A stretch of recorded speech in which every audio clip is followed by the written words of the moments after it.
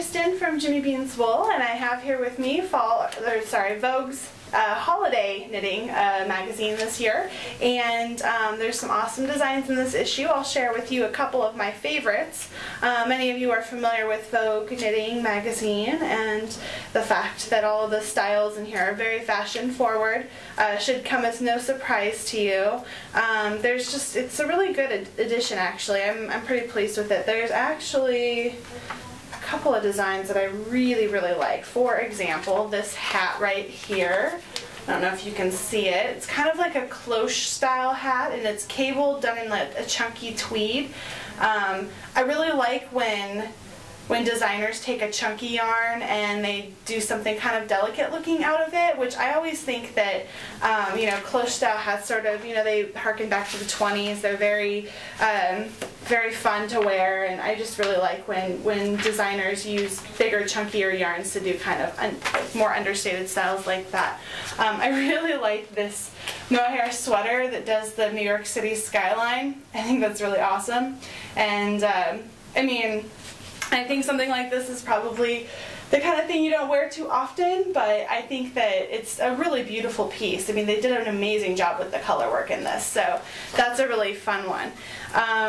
Other really great designs in this issue, I love this kind of geometric striped sweater. It's like a new take on your sort of nautical style sweater. I think it's really neat the way they did the collar here with the kind of squared off shape. I think that's really awesome. I would wear that in a heartbeat. Another beautiful piece is this one done here in an undyed yarn. I think the yarn is, oh yeah, it's the Vista yarn from Classic Elite, which we carry. Gorgeous stuff. It's one of their new undyed yarns this fall. So this piece is really a beautiful way to show off the qualities of the undyed yarns. And when I say undyed, I mean that it's actually just the color of the sheep, which I think is kind of becoming a new trend in knitting, which I think is great, because I think the less we can mess with the yarn, the more beautiful it's going to be for the long term.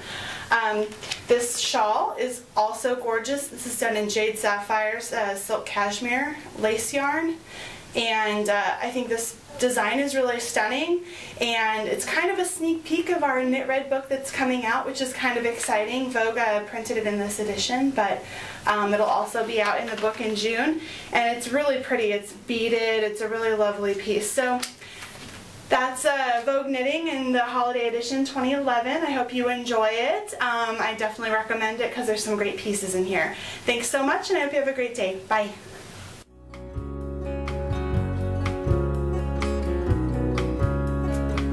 Thunder rumbles on this American summer night.